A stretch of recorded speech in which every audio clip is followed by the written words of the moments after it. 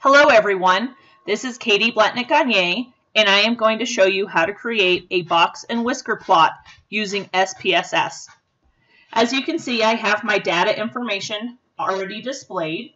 In this particular scenario, we are taking a look at all 50 states, which are listed here, their household income average, and whether or not that state voted for McCain or Obama during the 2008 election. We're first going to go up here to Analyze, and then to Descriptive Statistics, and then down to Explore. In this section, I already have listed my dependent information, which is household income, and my Obama-McCain in my factor list.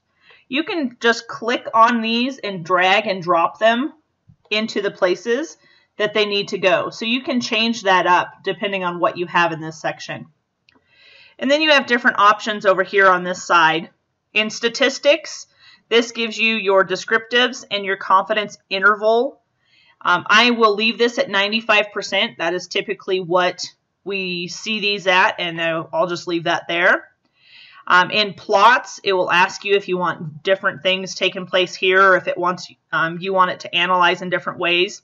Sometimes this stem and leaf will be automatically selected, and I am going to take that off. I don't want that information today for the basic statistics that we are going to be taking a look at. And then in the options section, there's nothing here that I'm going to change. Click OK.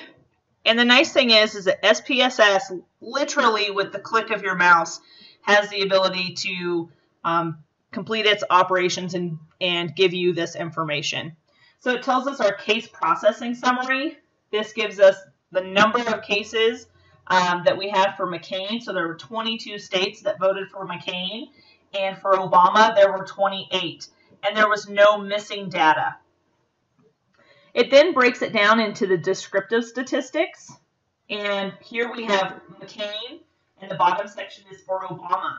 It gives us all of the same information, just bases it on whether or not that state was for McCain or for Obama.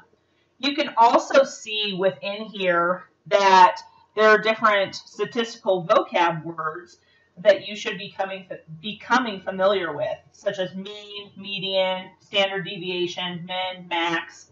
And those are also some of those that show up in that 5-number summary.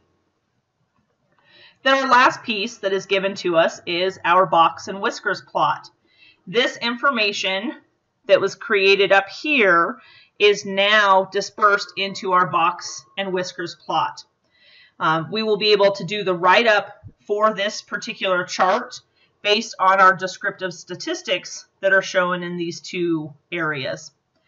I suggest that you check out the scenario and results section on the website page for the descriptive statistics information that will show up for the box and whiskers chart. Have a great day.